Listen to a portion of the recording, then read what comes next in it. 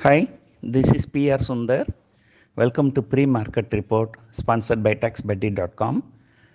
There is some technical glitch in our video, so I'm continuing with the audio until we resolve the technical glitch. And look at the US inflation data. So the inflation data came exactly as expected. The previous month it was 7.1%. Yesterday it came around 6.5%. Remember, the peak was 9.1%. So from 9.1%, it has come down to 6.5%. And if this continues, so more or less the inflation will be coming under control in the next few months. So because of this expectation, so US markets moved higher. Particularly, Nasdaq was up for fifth straight day. US markets were very volatile. In the first 15 minutes candle, Nasdaq has fallen nearly 150 point. But at the end of the day, Nasdaq has actually moved higher. And for fifth straight day, it closed in green. So now all is well with US. Look at the Asian markets. So most of the Asian markets are higher. They are in green. The Japan is down. So usually, even people while talking, they usually talk Asia Pacific ex Japan. So Japan is not considered because that's a developed market in Asia, while most other markets are emerging markets. So looking at SGX Nifty, it is just indicating only 20-30 point gap up. And, so India is distinctly negative and it will continue to do so unless some major thing happens. What major thing? At least the FIAs will have to stop selling. So they're relentlessly selling. In the month of January alone, so they have already sold about 15,000 crore. So that's almost close to $2 billion. And it's surprising that our Indian rupee is also appreciating, but despite that, FIAs are selling. Usually FIAs sell when the rupee depreciates. So while it is appreciating, actually it's double good for them. Market goes higher, they make money, plus currency appreciates, they make extra money. But now we do not know what is happening. FIAs continue to sell. Not even a single day they were net buyers in cash market in January 2023. Yesterday, after the market hours, the Infosys results came. The results seems to be very good, and US ADR, it's up about 1.5%. At some point of time, it was up 2.5%.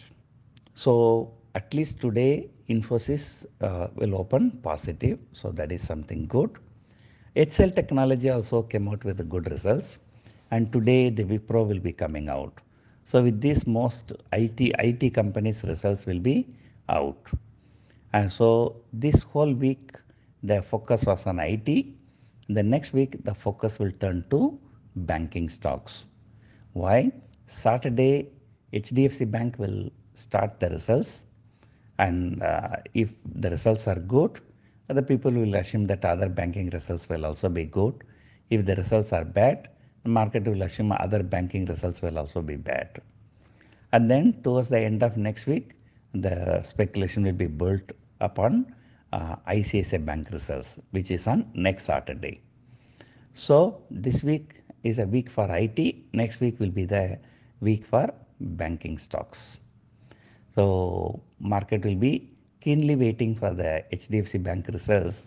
So because the HDFC group performance has not been good for the last 2 years, particularly last year because of this merger issues.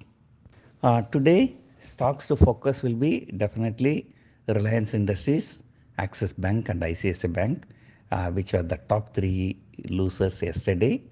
And addition to that, HCL Technology will be in focus after the results, and HDFC Bank will also be in focus. And sad thing is that we are still struggling to cross 18,000. You may remember October 2021, Nifty was around 18,600 and now we are somewhere around 17,800, 17,900. So that is almost 15 months, 15, 16 months, and we are still no in negative territory. So when the issues are resolved, probably the global markets continue to be firm, maybe at some point of time, so we may turn around. But as of now, our market is weak. And today, the last 1 hour is very, very crucial. Usually, if Monday to Thursday, the markets are weak and markets tend to see some kind of a short covering towards the end of Friday. That's because the traders will not like to carry positions home. So let us see whether there is going to be any turnaround because of this Infosys results.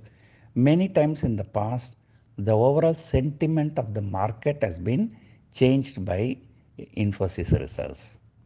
So let us see, the first half an hour and last half an hour trading will be very, very crucial for today. Like usually I'm a very bullish guy, but this time things are not going well. So who knows? Always my trollers say, Mr. Sundar become bearish, market will go up. Mr. Sundar turns bullish, market will go down. So who knows?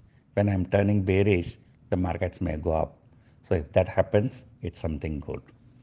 So Nifty is likely to trade between yesterday's low, which is the swing low, and the high may be around 18,100.